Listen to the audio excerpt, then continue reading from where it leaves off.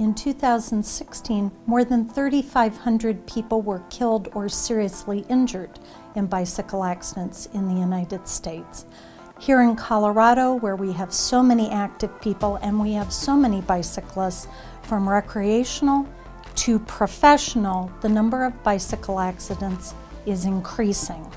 In our bicycle practice, I represent people who've been hurt in a number of different types of accidents.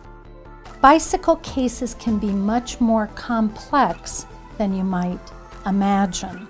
They can implicate different kinds of insurance, from an automobile policy to a homeowner's policy to a commercial policy, depending on how an accident occurred and whether it was a rented or an owned bicycle.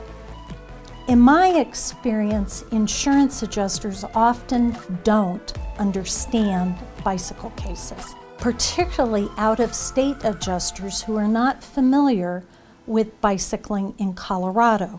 They don't know the rules of the road that govern bicyclists on the road and on trails in Colorado.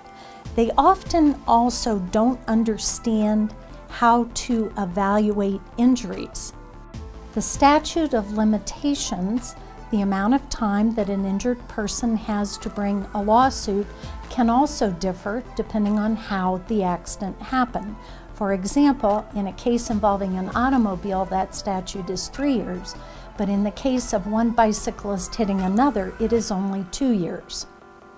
An individual who has been seriously injured in a bicycle accident should consult early with an attorney. If you or a friend or someone in your family has been seriously injured, please call us and we will see if we can help you to obtain a fair and reasonable resolution of your claim.